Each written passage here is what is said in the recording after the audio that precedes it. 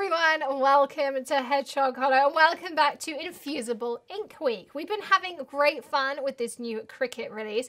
If you missed our previous videos, you can check them out in that top right hand corner. We have a playlist and we'll be adding all of this week's videos to them, so be sure to sign up for the playlist. And this is a really great product because it's, rather than having HTV or vinyl where you have that seam, so like here you have my little pinny that I wear all the time, and I have this seam between my apron and my Hedgehog or my Hedgehog Hollow, which can crack or peel over time.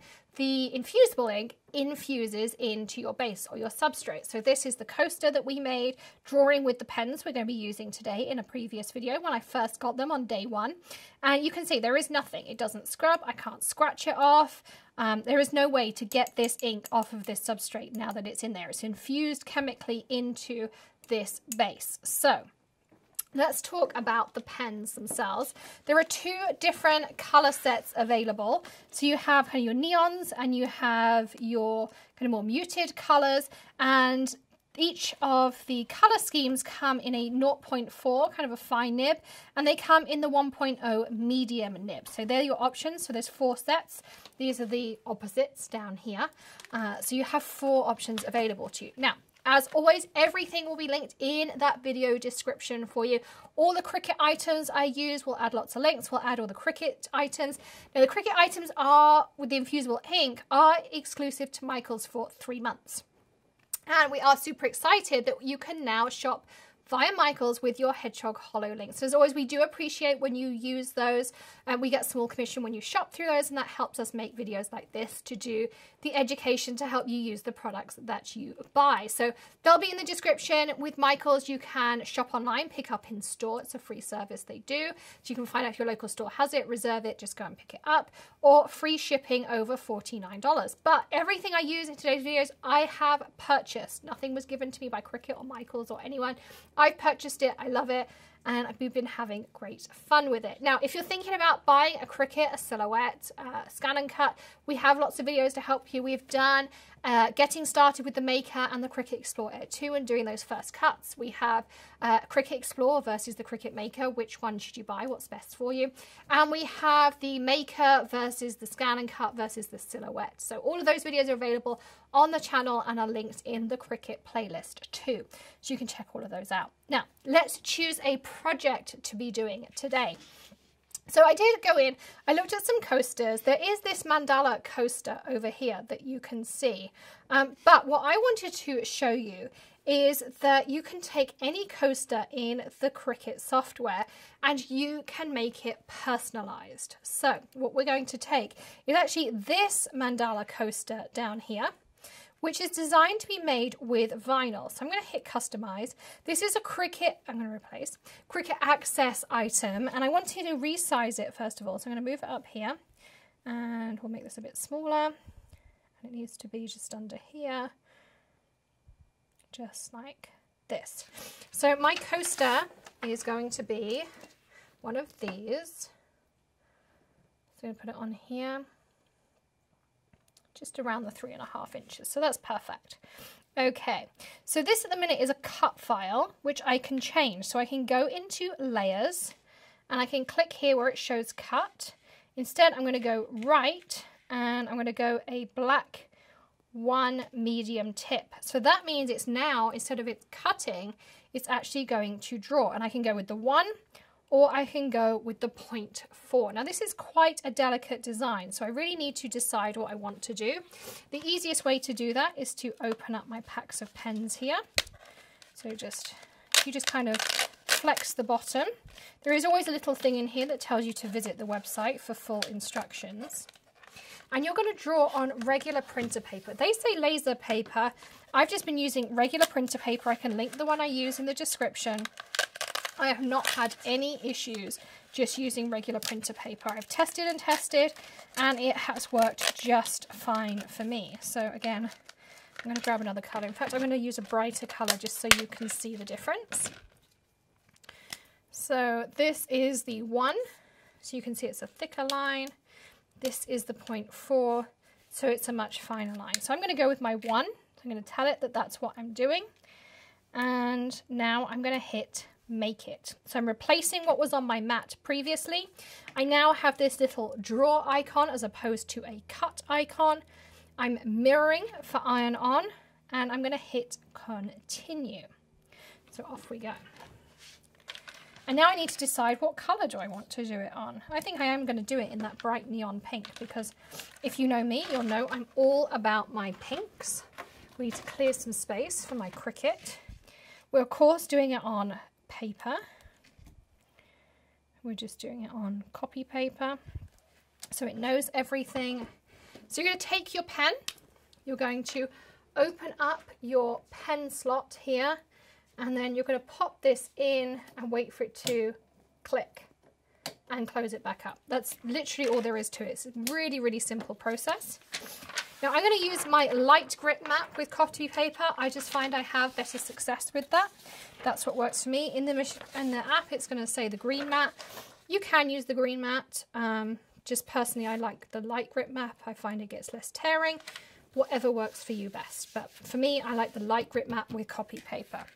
Okay, tools. Load black pen in clamp A, done. No tool required, load mat, etc, etc. As always for Cricut, whatever you need to do next is what's flashing. So we're ready to go. And now we're going to let it draw, which is the fun part.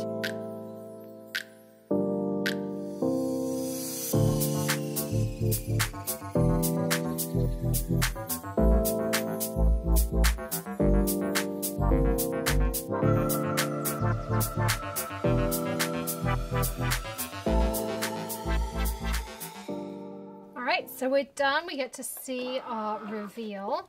And I'm also going to take my pen out and just replace the cap. So you just literally pull it out and replace your cap on. And we'll pull this off. I kind of wish I did it in the 0.4. I lost some of the detail in some of the areas, but I still love this really pretty mandala design. As always, you want to put your piece down and pull your mat away. It reduces curling and it reduces any tearing. But you can see there, really pretty design that we've got on there. So what I'm going to do is I'm going to do a rough cut, because if you do the infusible with the drawing, it actually does the cut around the edge for you, but we didn't do that. We created our own design, so it won't do that cut. Okay, next thing we need to do, I'm going to bring my iPad back in here, and we're going to go back to the Infusible Ink page. If you go to infusible-ink.com and then scroll down like this, you'll see there's a heat guide. And what you do is you select your heat transfer material. So you've got the pen marker, select a base, which we have the ceramic coaster, hit apply. So it's going to tell me I want 400 degrees, and I've already plugged my EasyPress in. So I'm going to press my temperature. I'm going to hold. If I hold it, it'll go up in 10-degree increments. And 400 is the maximum for the EasyPress 2, which is why I have the 2. Then I'm going to press my timer, and come on, timer.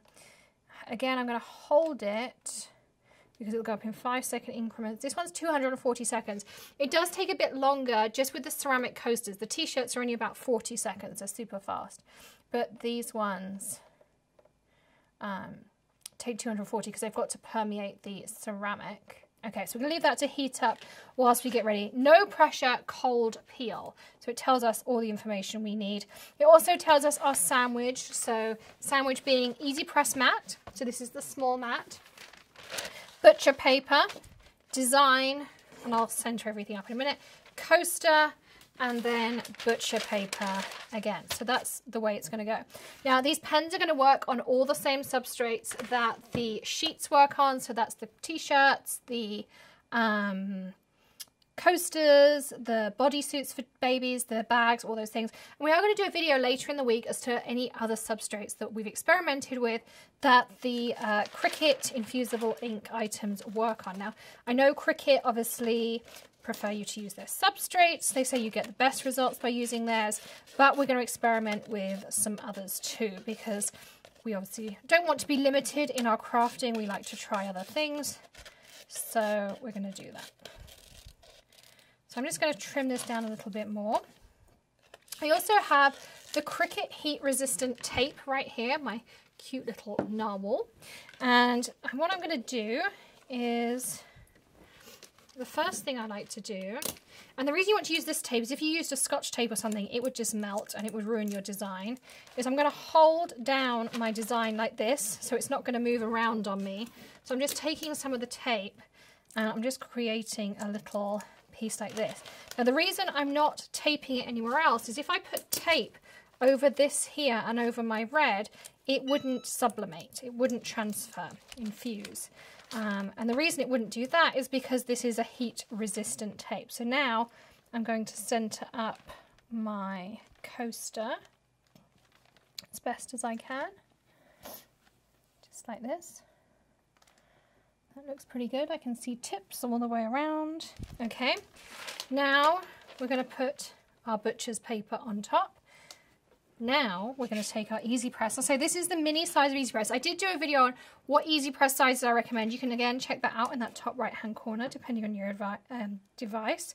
So I should mention also, just before I start, put your coaster down, shiny side down. So that's like the matte side up. Butcher paper again on top. EasyPress on top. And we're going to press our green start button.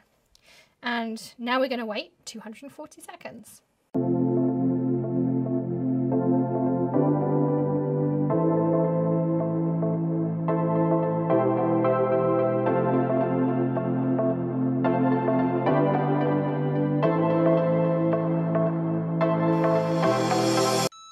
So there we go. Let's lift off our EasyPress.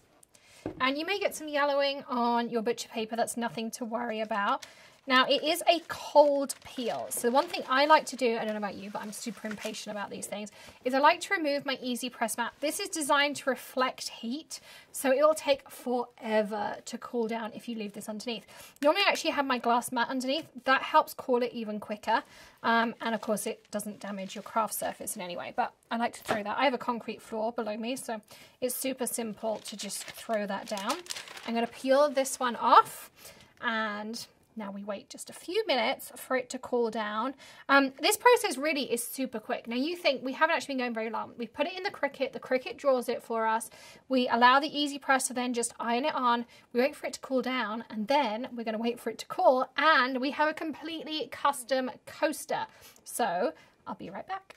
So we're done and we get to see the best bit. Now in reality that was probably about 5 minutes that we had to leave it for. If you have the glass mat, you can of course put it on there. It will cool off quicker, or if you're super impatient you can kind of use the butcher paper and tip it over, because I've definitely been known to do that one. But let's open it up and see what we've got. So here is our finished design. Isn't that gorgeous? So you can see how that's infused. That was the before. It really does change color too. So this is far more like the color that we had on our pen. If I grab my pen back out, wherever it's gone here. So this is far more like the pen color as opposed to how it actually looks when you have it on the paper. So remember, it does go through a color transformation process just like it does when you have the transfer sheet. So you can see it's, you know, it's far more like that than it comes out. So expect it to be far more vibrant once you've gone through the infusion process. So I hope I've answered your questions on Infusible Ink pens. We still have more videos to come for you. We'll be talking about other substrates that you can use. We were talking about my top tips for double-sided t-shirts because I made some mistakes. So I'm going to share those with you so you don't make the same ones. And as always, if you have any requests for videos, questions, comments, leave them in the description below. I'd also love to know if you are crafting along with us for Infusible Ink Week. And as always, links in the video description below. Don't forget to hit that subscribe button and ring the bell, and of course hit the join button to be part of the Hedgehog Hollow community. Lots and lots of reasons to join, savings, birthday cards, all of those fun things, and of course you get to chat with your fellow hollowers. And I will see you again tomorrow. Don't forget to give this video a thumbs up. It really does help us, and we'd love to know what you think of the video too. I'll see you tomorrow. In the meantime, happy crafting and have a great day. Bye.